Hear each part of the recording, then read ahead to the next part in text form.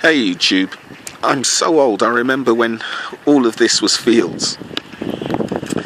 I didn't really want to make this video because others have done it on YouTube, but a video of mine, Why Not to Be a Jehovah's Witness, has caused a storm.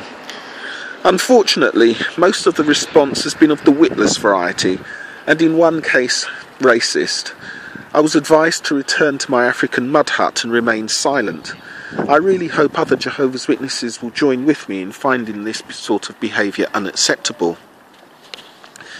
I'm going to explain why the Jehovah's Witness organisation is a cult, and in the interests of brevity, I'm going to depend on Stephen Hassan's work. Hassan is an academic cult exit counsellor that has several published papers to his credit, centred around mind control, brainwashing and coercive persuasion techniques.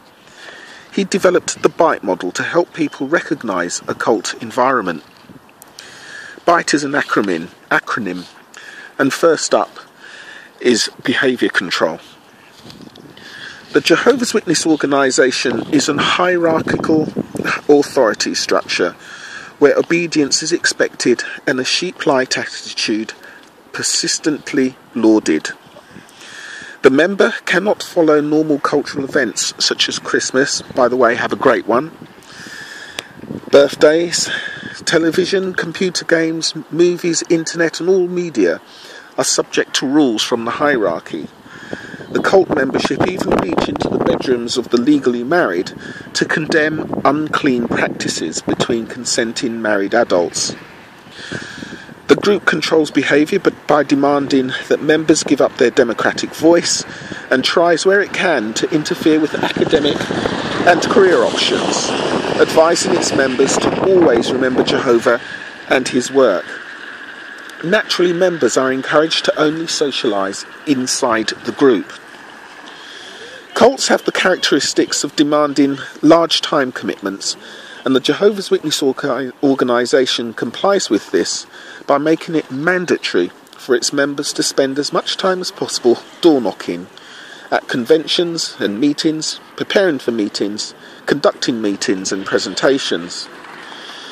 It enforces these time-consuming activities with a reporting procedure in which the hierarchy can easily monitor commitment to the cult. All this work enforces social dependency on the group and isolates them from the real world. Then there's information control. This cult uses its control over behaviour to restrict the information sources of its members.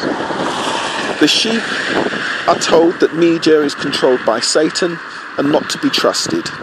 Only official sources are allowed for research, and any negative information is to be met with denial,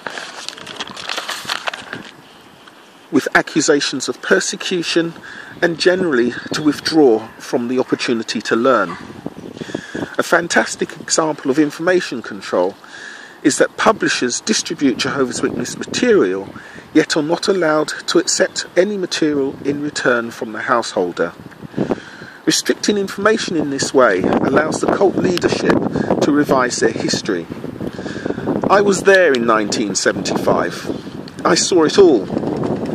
But younger Jehovah's Witnesses know nothing about all the false prophecies. They restrict contact with ex-members and apostates so as to limit the members' opportunity to learn critical information. And the information they do provide is repeated and repeated and repeated until it has hypnotic effect. This happens whilst discouraging the members from reading the Bible directly from themselves, even though the Bible says, "Be like the Bereans." Thought control. The cult then uses its information control to control thinking. Limiting information limits thoughts, and then the cult doubles down by using thought-stopping expressions. Things like mentally diseased stops the member from thinking about anyone else's position with clarity. No one else can be correct because they're sick in the head. Further expressions like truth stop the member from further seeking. When you think you have the truth already, how can anyone show you anything? Thought control is also expressed in such terms as irregular, spiritually weak, etc.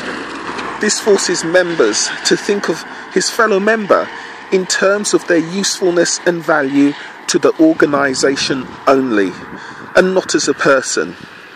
Not a person with family, work and real life issues to deal with. Worldly serves to keep the member uncomfortable in the real world and ensure that relationships with people are tainted and never quite natural. The cult has dozens of expressions designed to keep members' relationships with each other and those outside the cult in compliance with leadership requirements. I ask you, what the hell is spiritual food?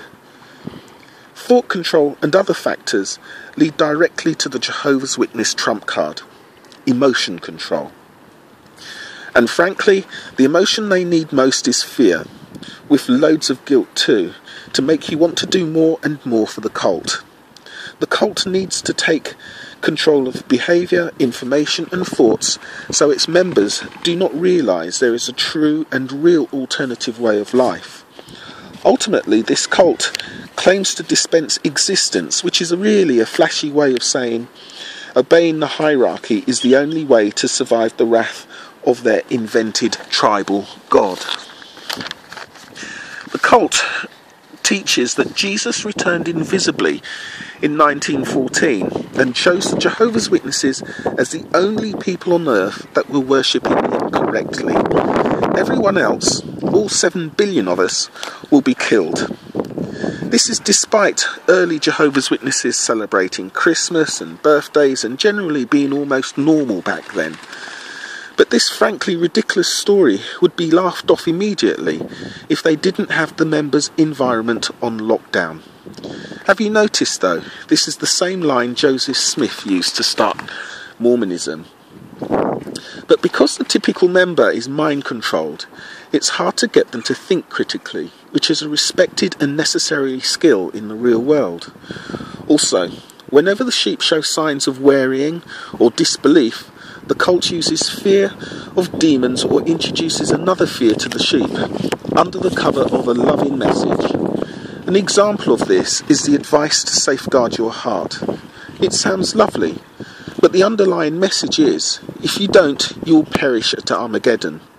It's fear disguised, and all the time the members are so controlled that they cannot see they have the freedom to recognise it for the bollocks it really is. Going beyond the works-based route to salvation and the initial love bombing, they, like other cults, talk about not passing the collection plate. But time is money, and there is always the plea for donations and more imaginative ways for the members to pay for God's worldwide preaching work. If they really were God's organisation, why would they parasitically milk their members? Can't God provide? There are other reasons why the Jehovah's Witness organisation is a cult. The members pretend to themselves that cults are hidden and clandestine and follow one individual leader. But the Jehovah's Witness leadership is clandestine. It doesn't release accounts or show accountability to anyone, not even the children abused on their watch. They make prophecies, then blame Jehovah with the expression new light. They blame the sheep for not understanding what the leaders have clearly told them. Instead of one leader, they have a board of directors or a politburo. But like any cult, they claim an authority that is impossible to check, then threaten your life for doubting. Anyway, how can a bunch of guys that call themselves a spiritual mother, God's mouthpiece, faithful and discreet slave, appointed over God's belongings, and that interject themselves between you and Jehovah, not be a cult? Salvation is only achieved by making them happy. If you want to refute me, please engage your brain. Race baiting isn't cool. I really didn't think I'd ever be racially abused by a serving witness of Jehovah God.